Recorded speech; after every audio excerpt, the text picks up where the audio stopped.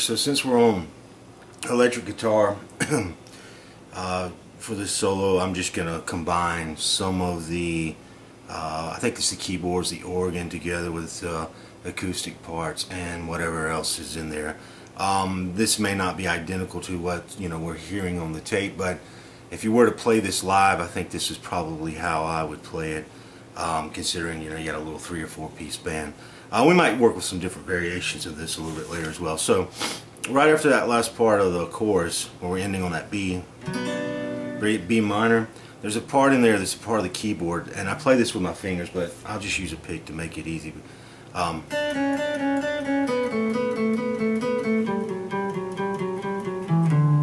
Right there. Now all we're doing is descending down the D major scale, and in fact you can play those types of licks across the major scale all throughout this song, and it works quite well. Here again is another simple solo, but with some very, just some very common licks that that work good. You know what I mean? Sound good. So all we're doing is, I don't know if you're familiar how far you are with your scales, but if we're in this position, like we got a D here, 5th position, up. But we're kind of the way I would play this would be 1 and 2 and 3 and 4 and so we're starting on the second finger, 3rd fret of the 2nd string, 1 and 2 and 3 and then we're going to come over. We're just anchoring, going back and forth from the 3rd fret to the 2nd fret, alternate picking.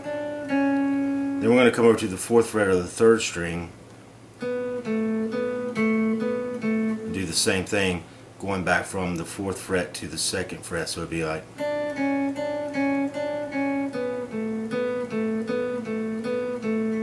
and then here we're going to switch our position up to the 5th fret, and I would just start this with my middle finger. And there's other ways you could play this, but then we're going to end it. So let's see, 1, 2, 3. So we do that 3 times.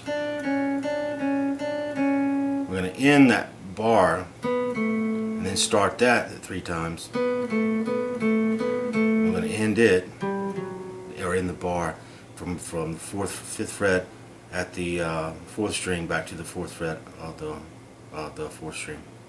So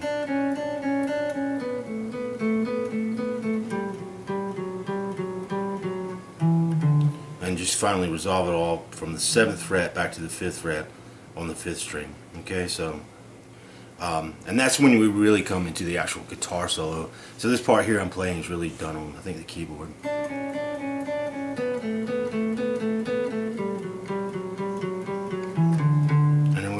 Play that twice. So we want to practice that part and get that down. And then when the next part was going to be a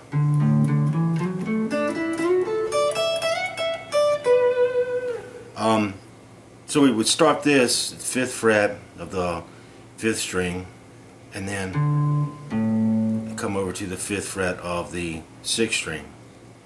So it's back to the 5th fret of the 5th string. It's kind of, when you combine these 2 licks together, keep in mind you're going to be playing this note twice when you're going to end on it. You're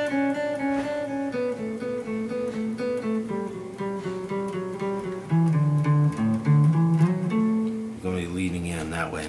There may be some other things that the keyboard is playing there, but that'll work well just leading straight in. So it's going to be, so 5th fret, 5th string, 5th fret, 6th string, back to the 5th fret of the 5th string, 7th fret of the 5th string, and you're going to slide that up to the 9th fret. So you play it and then slide it. And then you're just going to come across on the 7th fret of the 4th string, and then 7th fret of the 3rd string, really just playing a pentatonic kind of scale here, just diagonally. So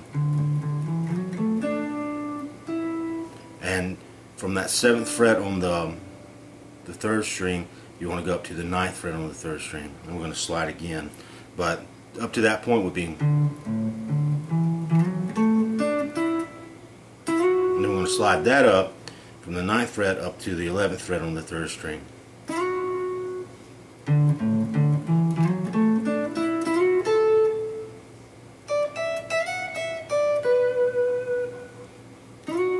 Alright, let me do it again. So when we slide up to the 11th fret on the 3rd string, we're going to come back to the 10th fret of the 2nd string, then the 10th fret of the high E string or 1st string. And then we're going to go to the 12th fret of the high E string and slide it up to the 14th fret of the high E string. And that's going to kind of, I think, resolve that or end it. I'm sorry. We're actually going to come back 12th fret, 10th fret on the 1st string, and that's where we're going to end it, is on the 12th fret of the 2nd string. Let's do that again. And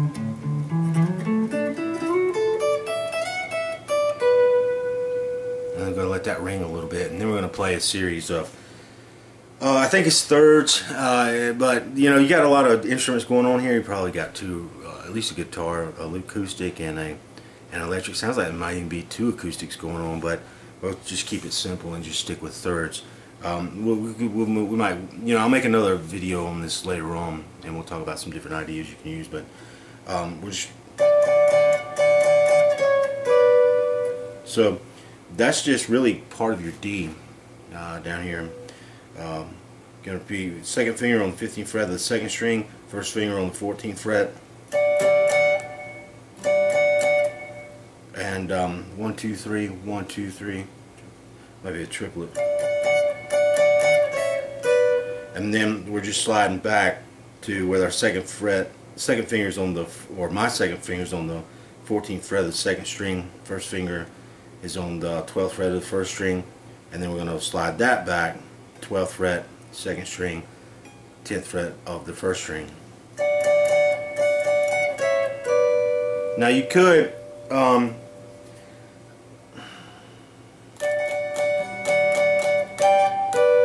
you could do it that way, but at this point I hear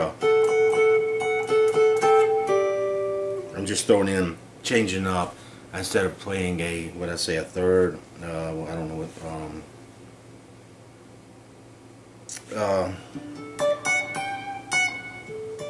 there's our third, there's our root note. I'm just playing the 5th is all I'm doing. So here I'm actually, you would have to finger pick this, because I'm skipping over to the 3rd fret, I'm sorry, the 3rd string of the 14th fret, and then I'm putting my ring finger on the 14th fret of the high E string, and just playing those together. And then to get that suspended type of sound, I'm just bringing my pinky up to the 15th fret of the high E. And then ending it, just come back to part of your G chord. I would use my 2nd finger on the 12th fret of the 3rd string, and then my 1st finger on the high E string at the 10th fret. So it'd be like,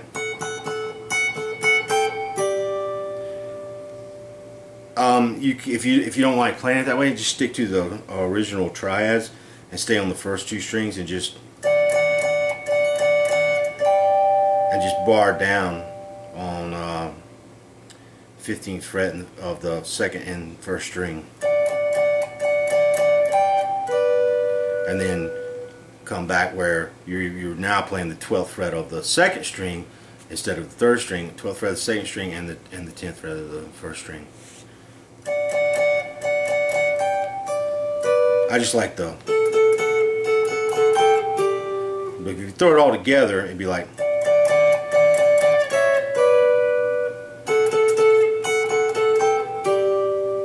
and if you did it the other way, the easier way,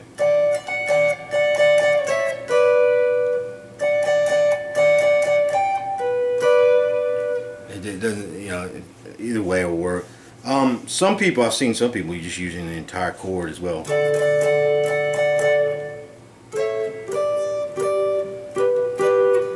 you can do that cleanly, then go ahead and do it. And then finally, we're just really just barring this B minor. And I'm playing this, I'm just combining that scale here again.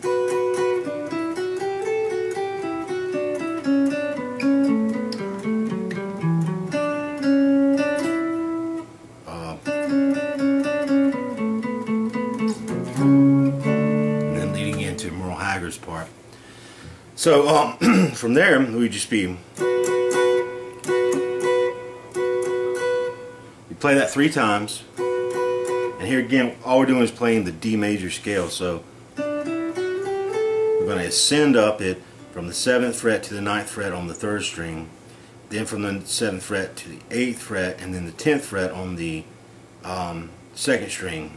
I think that's right. And then we kind of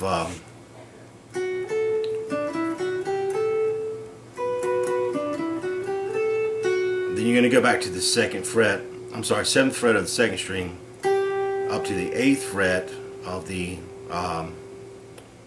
2nd string. You're playing a little pattern here across the scale where you're kind of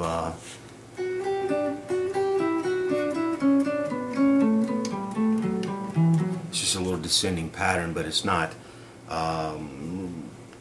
you know, you're skipping a few notes in there. The intervals are different. So then you're going to come over to the 9th fret of the 3rd string, back to the 7th fret of the 2nd string, and then come over to the 7th fret of the 3rd string, then back to the 9th fret of the 3rd string. So you see what's going on here is you're just kind of doing a loop-to-loop type of thing.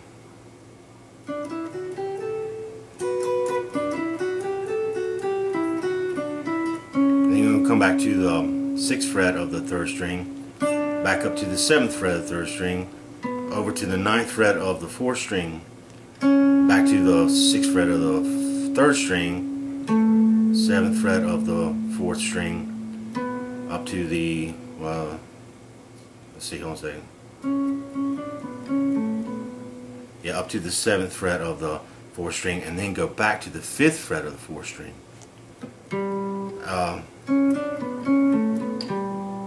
And then up to the 7th fret of the 4th string,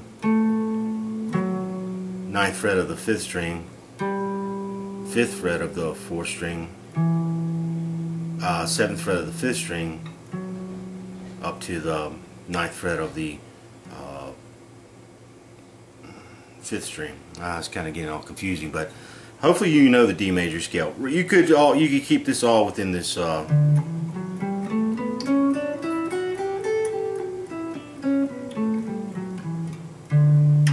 That's really all we're doing. We're just doing an alternating pattern is all.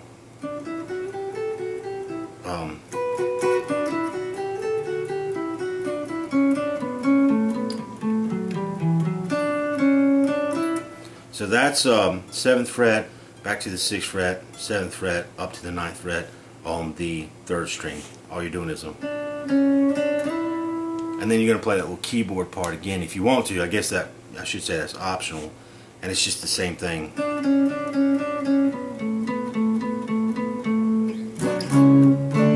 So all we're doing is alternating back from the 7th fret to the 7th fret to the 6th fret on the 3rd string. 1 and 2 and 3 and 4 and then we're going to come to the 9th fret on the 4 beat, back to the 7th fret on the and. So and then start that all over again, and then you'll go into that part, and that last part is just 9th fret back to the 7th fret of the 4th string. 1 and 2 and then I'm just playing a B minor, C sharp minor up to a D. I know I'm kind of doing this backwards by showing you the solo first, but because I've been so pressed for time with school, I haven't been able to make these videos for you. And I wanted to give you something to give you enough time to work on so I can make the remaining videos. And we'll just turn this into a lesson, give you more ideas of what you play. Because really this is one of those songs where it's very hard to play identical unless you've got, you know, a keyboard player, a pedal steel player, probably 2 acoustic players, and I think even a Sounds like there's some steel drums going on in there somewhere, but if we throw that all together and I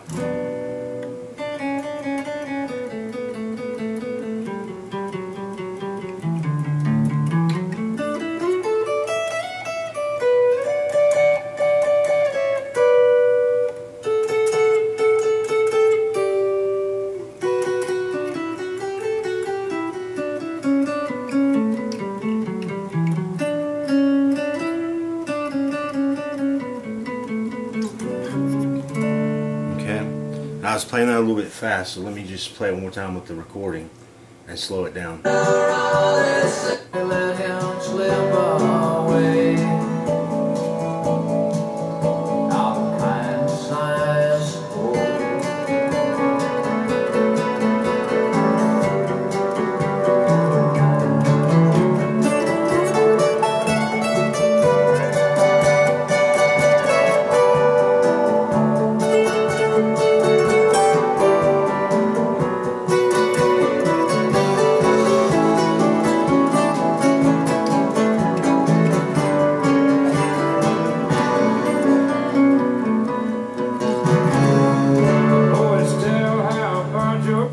So I kind of got ahead of myself right there at the end, but that's not identical to what he's playing. But I mean, it's very close. I think a lot of what he's doing is probably up here on the other the lower end of the neck, which I know is kind of where you like to play. But it's all major scale type stuff. So you can take this little lick.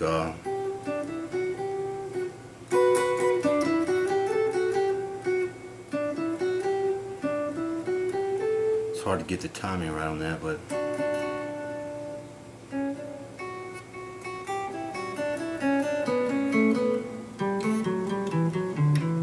you know, you got that all over, and I'll show you some more stuff, some more ideas on that a little bit later. But that's basically it.